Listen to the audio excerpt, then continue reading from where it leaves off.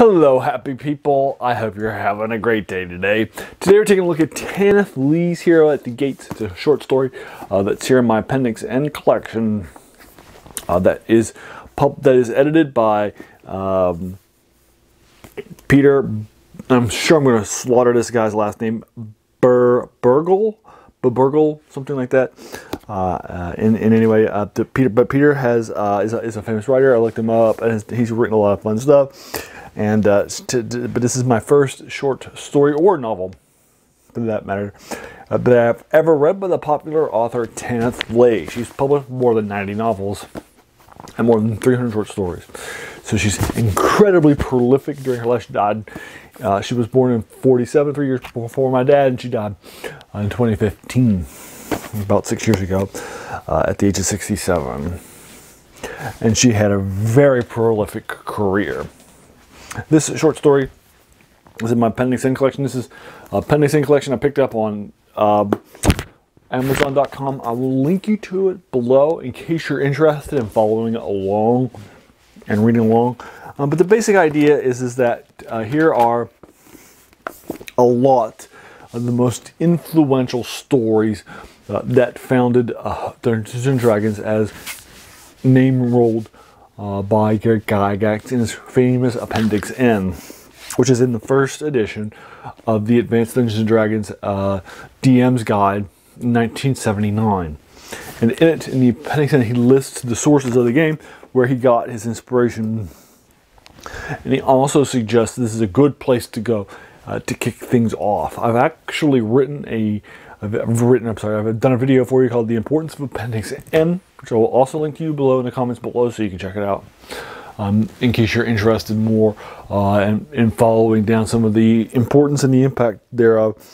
I also consider Gary Gygax to be one of the foremost influential figures in modern fantasy, along with Robert E. Howard and Tolkien and Moorcock. So I really consider him really fondly. But there you go.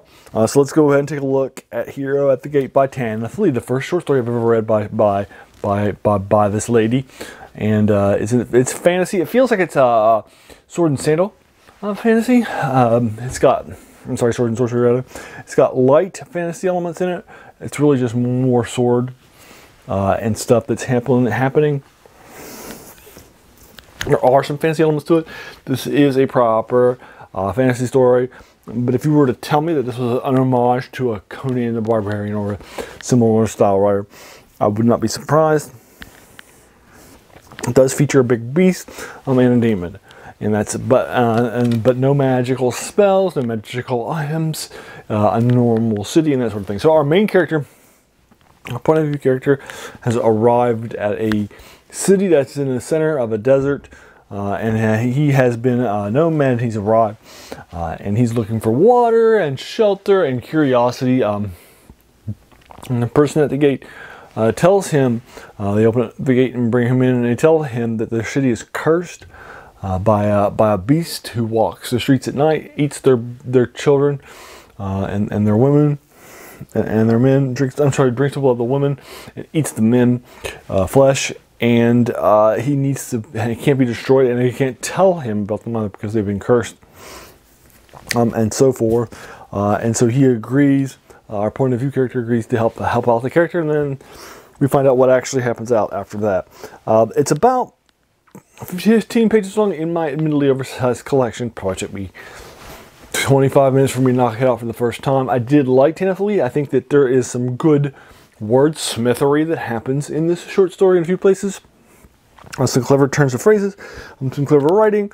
So I would certainly be open to reading Tanith Lee again, and considering just how massively published this writer is. I wouldn't be surprised to have that. I'm giving it a 7 out of 10.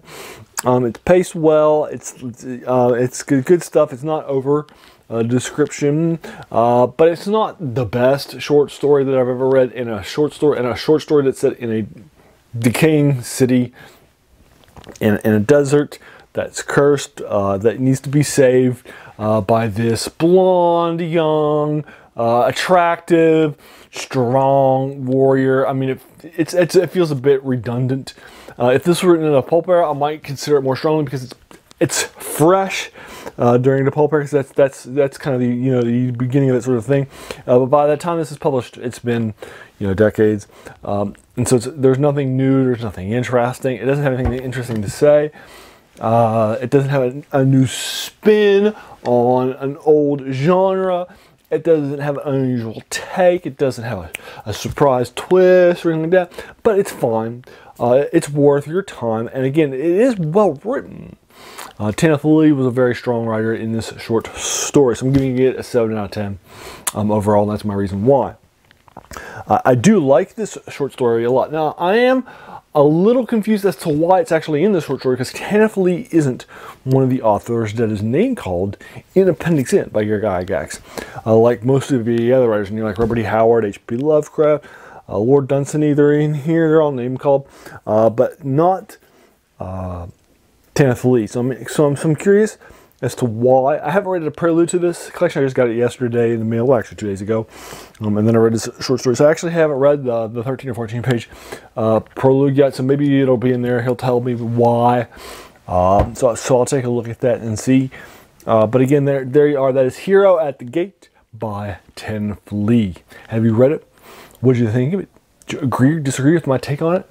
Would you like to discuss it in any way, shape, or form? I would be more than happy to do that with you. Whatever your opinion is, whether you think it's a 9 out of 10, 10 out of 10, or a 5 out of 10, or a 2 out of 10, I would be more than happy to engage with it further in the comments below. If you want to talk about spoilers, I try to keep these spoiler-free except for the first couple of pages. So that's what happened here. But if you want to talk more about what actually happens in this short story, I would be happy to engage with it further in the comments below. If you like this video, why not hit that subscribe button? Because there's going to be a lot more of these to follow. And then finally, I want to thank you so much for taking some time out of your day and investing it in watching my videos. We all have so many things that are happening in our lives, and we're pulled in so many different directions. So the fact that you spent this time with me is incredibly humbling, and I appreciate it. So thanks again, and have an awesome day.